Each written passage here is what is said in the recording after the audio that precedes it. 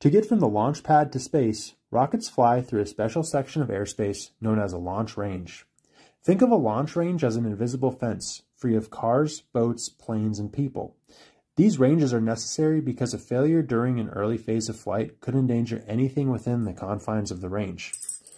But what if a rocket fails in a way that causes it to fly out of bounds, or it becomes uncontrollable? This is where the range safety officer steps in. It is the job of the RSO to monitor the rocket's flight path and status during launch and to terminate the flight if critical safety parameters are violated.